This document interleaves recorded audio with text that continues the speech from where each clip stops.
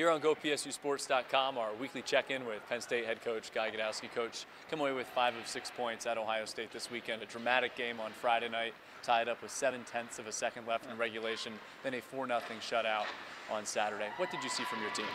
Well, a lot of great things. And first off, a ton of character. And, you know, Sturtzy's been doing it ever since he stepped foot on campus. But just such a huge goal. Great play by a number of people. Certainly Limo deserves credit.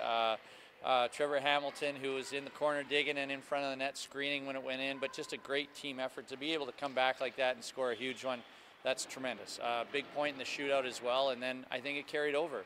Peyton Jones had probably his best performance for sure and looked great from the drop of the puck, and I think our team fed off it, and Sturtsy starts us out with a big shorthanded goal and a huge victory on the road.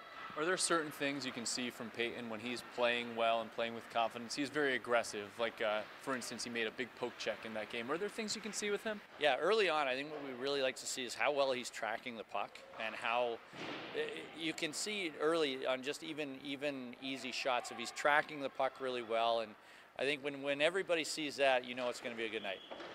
Andrew Sturtz obviously has a knack for scoring big goals and also now 9 career shorthanded goals for him. What makes him a special goal scorer? I don't know. I honestly don't know. He's just got it. He's just one of those guys he just got it. That's all I can say. He scores a lot of goals a lot of different ways. He scores highlight reel goals. He scores dirty goals. He's just a goal scorer. And if you could put your finger on why, then you'd be a rich man. What does it take for Trevor Hamilton to do things well on both ends of the ice? Leads the team in blocks, but also in assists. Yeah, there's an interesting person as well, because for someone who's as tough to play against, who does the gritty things like blocking shots, and he's so tough in the corners, he's very physical. He also has a bit of a goal scorer's knack and an offensive mind. So he's a unique defenseman. He's extremely tough, but it produces. Very special guy. He's been a huge addition to us, not only what we do on the ice, but just the mentality that we have. And yeah, just very, very thankful we have him for the 2 years that we do.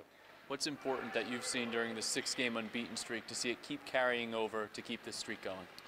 Well, we still have a ways to go, but the difference from what's been happening lately in the start of the year is that we're putting the pieces together. So we have, I believe, an identity with offensively and identity defensively, and it just seemed at the start we were doing one or the other.